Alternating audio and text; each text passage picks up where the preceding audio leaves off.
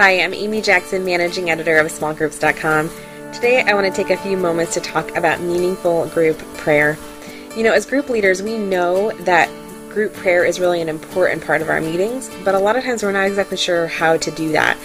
And so what often happens is we leave just a few minutes at the end for prayer. We spend most of that time taking prayer requests, and then we end with some type of generic like, God, you know our hearts, and we lift up our hearts to you in our prayer requests. And although I believe that God hears those and He still loves those prayers, I think we do our group a disservice when that's all we have for our group prayer time.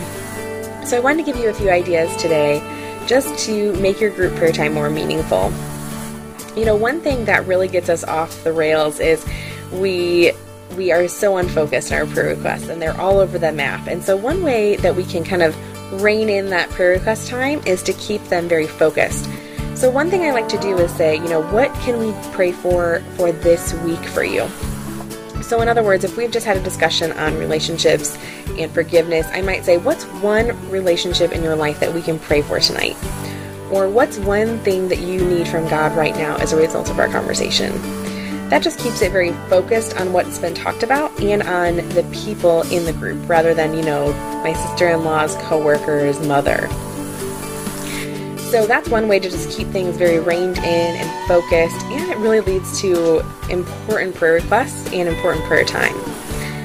But even with the best focused prayer requests, a larger group can still take a long time. Even if everyone just shares 2 minutes and you have 10 people, right there we've had 20 minutes of prayer requests. So one thing I really love to do in a larger group is to split up into triads. This just allows everyone to really share their prayer requests and pray for one another and feel really heard and cared for. This is just a wonderful tactic to use in your group, and you could split up in a number of ways. It could be, you know, by gender. It could be, you know, this half the room, that half the room, however you want to split up. It just allows for some more intimate sharing and some more intimate caring and prayer time. You know, sometimes we just get stuck in a rut, and we aren't doing anything wrong with prayer. It's just that it's not everything that we hoped it would be. And so maybe we just need to mix some things up. First of all, maybe you just mix up the time of meeting that you pray. Maybe you start with prayer one night. Maybe you spend the middle of your prayer time or your meeting time in prayer. Perhaps you just set aside a whole evening that's just devoted to prayer. Just mix things up, keep your group members guessing, and that can really go a long way in kind of enlivening your prayer time. Another thing that I love to do is just pray scripture passages for my group members, and we can pray those for ourselves, we can pray those for other people in the group, we can pray them for people in our lives. And so, for instance, you might pray a psalm together. You might pray Colossians chapter 1, verses 9 through 14. Another favorite of mine is Ephesians chapter 3, verses 14 through 21. Another great scripture prayer is the Lord's Prayer, and you can use that as a template for your prayers as a group. You know, the other thing I like to say is sometimes we don't know how to pray for the people in our group. You know, they bring up a request that just seems so, you know, difficult and such a tough life circumstance, and we just don't even know what to pray.